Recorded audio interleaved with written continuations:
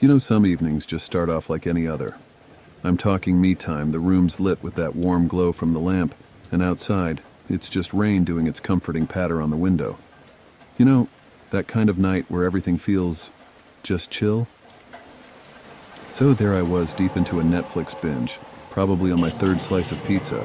Just a regular night, you know. Well, almost regular, until that knocking just about gave me a heart attack. I wasn't expecting any visitors, especially not with this storm going on. So I head over to the door, right? And there it was, a package all soaked and sitting at my doorstep. No label, no nothing. Just this damp box staring back at me. And I gotta say, it was kind of eerie, taking that thing inside, not knowing what was in it or who it was from. But, you know, curiosity, it gets the better of you.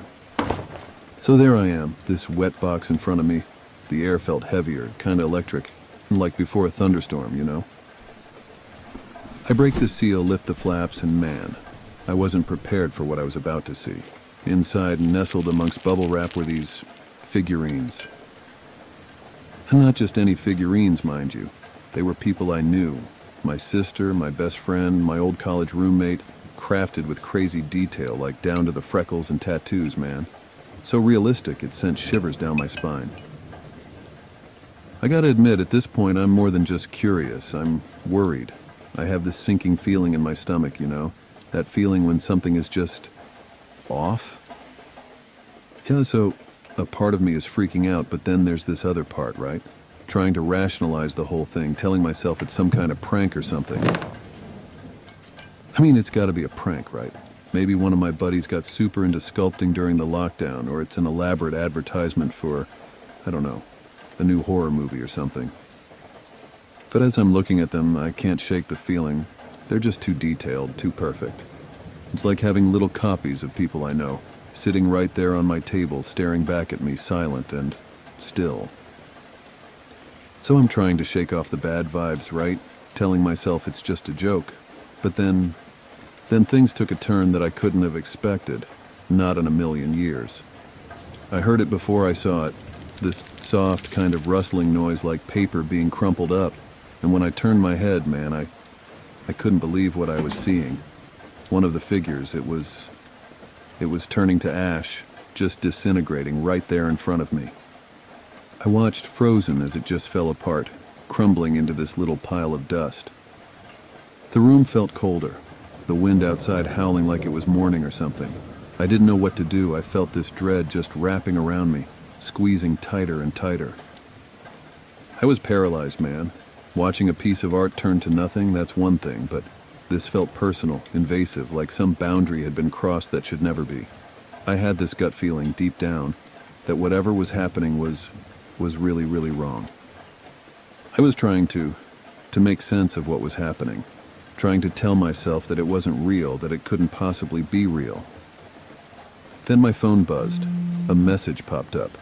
It was from my neighbor telling me something had happened, something bad. And my heart just dropped into my stomach. It was like a nightmare pulling me in deeper and deeper. It was about the person the figure represented. Someone close to me, someone I cared about. They were gone, met a tragic end that night, just as the figure had turned to ash. I couldn't breathe, couldn't think. It felt like the walls were closing in on me. I looked at the ash, then at the remaining figures, and it hit me. A horrible, gut-wrenching realization that this wasn't just a sick joke, but a curse. A curse that was picking off the people I loved, one by one, turning them into nothing but ash, just as it had with the figures. I couldn't just sit there, right? I had to do something, anything. But what could I do? Call the police and tell them what? That my friends are turning into ash figures in my living room? My mind was racing, heart pounding in my ears so loud it felt like it was going to burst. I grabbed the figures carefully, like they were made of the most fragile glass. I thought if I could protect them, keep them safe, maybe I could stop this nightmare from claiming more lives. I took them to the safest place I could think of, wrapped them gently in cloth, and placed them in a steel safe I had. It felt like a fool's hope, but it was all I had, this desperate idea to shield them. to shield my friends from the dark force that was playing with our lives like a sadistic puppeteer. As I locked the safe, I felt a kind of hopeless prayer rise in me. This begging plea to whatever forces were at play, to spare them, to break this sinister connection between the figures and my loved ones. I was playing a terrifying game, and I didn't know the rules, didn't know how to win, just driven by this desperate need to save them, to save myself. I didn't sleep. How could I? I just sat there on my living room floor, eyes fixed on that safe, praying that when the dawn broke, this nightmare would break with it. But when the first rays of sun broke through, piercing the darkness with this weak morning light, my phone, it started buzzing incessantly, breaking the silence, breaking any hope I had harbored. It was like a punch in the gut, each message, each call bringing more tragic news. Friends, family, people I had known all my life, gone.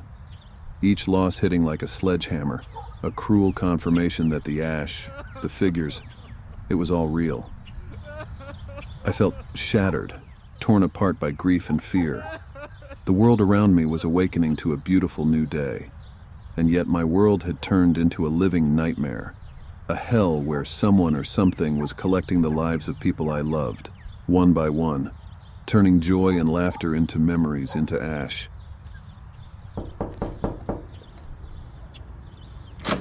Just when I thought I'd reached the end of my rope, the postman arrived. Another package. My heart raced as I tore it open, half expecting more figures, but it wasn't. It was a letter. It read, "The cycle is complete. To break the curse, pass it on. A choice is yours to make." And nestled beneath the letter, a single eerily lifelike figurine of me. A choice stood before me, one too heavy for any person to bear, to become a part of this sinister collection or to continue the cycle. It was a revelation that chilled me to the marrow, leaving me standing at a crossroad of darkness. But hey, this is where I turn it over to you, my fellow travelers in the strange and eerie. I'm curious, truly, what would you do in my place? Let me know your thoughts. Thanks for joining me on this chilling journey.